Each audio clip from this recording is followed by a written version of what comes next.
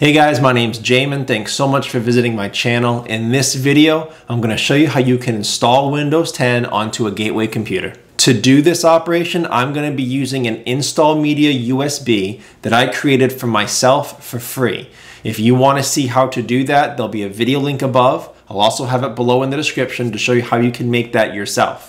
If you cannot make it for whatever reason, you'll have to purchase it. I'll also have a link below in the description to my Amazon store. It'll show you some examples of the correct item to get. Remember, you want install media, not recovery media, if you're gonna go purchase it. Okay, so let's get started. Power down your computer, make sure it's off, and I'll show you how to start the install process. So we're gonna first take our Windows 10 USB, we're gonna plug it into the USB port, and then we're gonna hit our power button and immediately start tapping on the delete key. That will take us into our BIOS menu. So not every gateway will have the same version of BIOS. There are many different versions, so you may have to navigate around or search for the options I'm going to show you.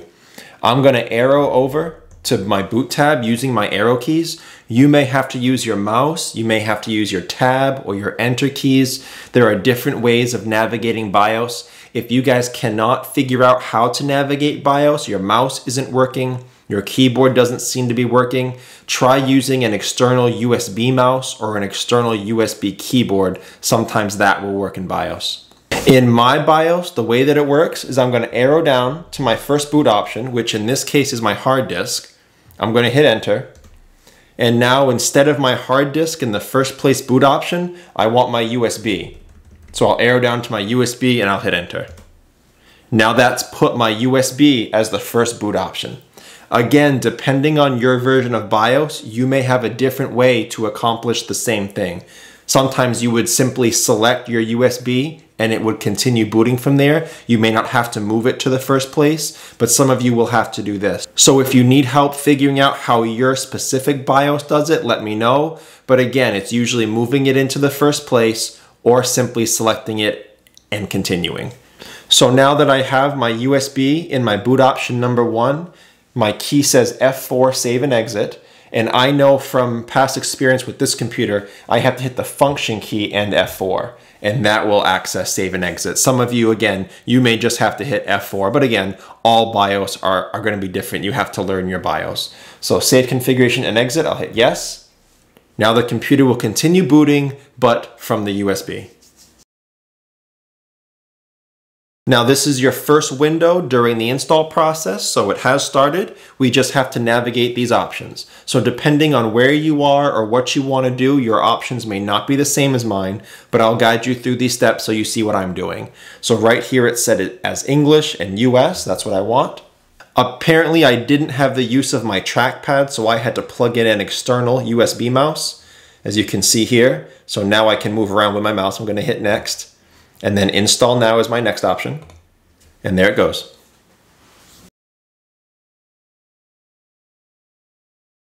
These are the terms and conditions. I'm going to hit accept and hit next.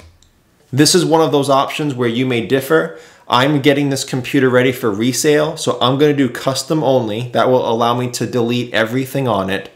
This one up here, install Windows and keep files, settings, and applications. Some of you may want to do that if you have data or files on there that you want to save. So again, figure out what you want to do, choose the correct option. I'm going to go with this one, advanced, and I'm going to delete all of these partitions because I want all the data gone. So I'm going to click on a partition, hit delete, click on another partition, hit delete, confirm, delete, confirm, delete, confirm. Once I've deleted all the partitions, all the recovery points if you have them, I'm left with unallocated space, which is what I want for a clean install with no data saved. I'm going to go ahead and make sure that's selected because that's where I want to install Windows, and I'm going to hit next. And there it goes.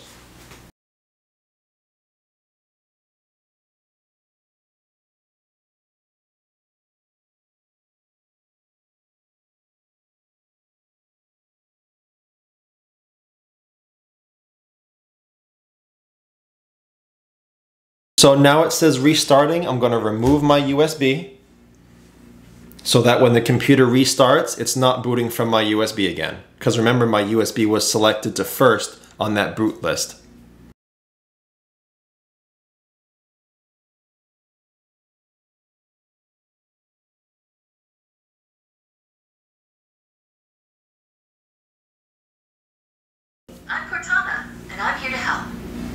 A little sign in here, a touch of Wi-Fi there, and we'll have your PC ready for all you plan to do. So some of you may hear that automated Cortana talking to guide you through the install process. I just went down here to mute her, but this is going to happen now. It's going to guide you through the finishing of the install process. So here are some more options we have to choose. United States, I'm going to hit yes. I'm going to confirm keyboard layout, US. I'm going to decline adding a second layout. I'm going to skip. Now it's going to give us an option to connect to a network or not, to connect to a Wi-Fi network, or to proceed without Wi-Fi. Generally speaking, when you do connect to Wi-Fi, it's going to require that you sign in with your Outlook account or your Microsoft account. If you want to do that, then fine. Sign into your Wi-Fi and proceed. If you don't want to sign into your Outlook or your Microsoft account, then you're better off hitting I don't have internet down on the bottom left, which is what I'm going to do. It's going to ask you to verify, and I'm going to hit yes, continue with limited setup. I don't want to sign into Wi-Fi.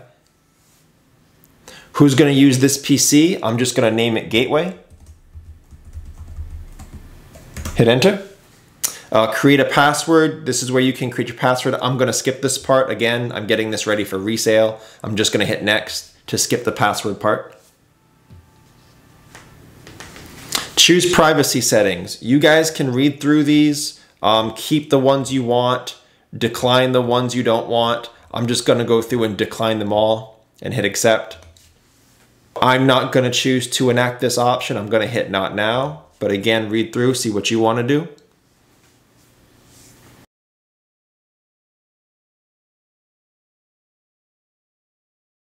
And after a successful install, you'll see this. You'll be at your desktop on your Windows 10 computer. Okay, so that's the end of the process. The install is complete. The last thing I'll shout out is it's a good idea to run all your updates after an install of Windows 10. This is a brand new operating system. You could use some driver updates, security updates, system updates. So there'll be a video link up top, also below in the description, showing you how to process all your updates right away. If you don't want to run the updates right now, it's not a huge deal. Just keep in mind that your computer may be running them in the background for quite a while. So you may see your computer's a little slow. I just always prefer running them right away to get it over with. But that was the install video for Windows 10 on a Gateway computer. If you have any questions, guys, check out the FAQs below in the description. It could save you some time getting an answer. If you need to leave me a question or comment, please feel free. I do try to get to those a couple times a day at least. If you want to support the channel, please remember to like and share. Subscribe if you enjoy DIY computer content like this. For those of you who would like to support the channel a little further, there's a couple different ways you can do that. First, right below the video to the right-hand side, you'll see the Super Thanks button. You can click on that. You can select a tip amount here. Second way, you can use your Cash App. Find me at $PC Helper. You can leave a dollar amount, and you can even leave a little note. Thanks so much for watching, guys. I look forward to seeing you on my next video.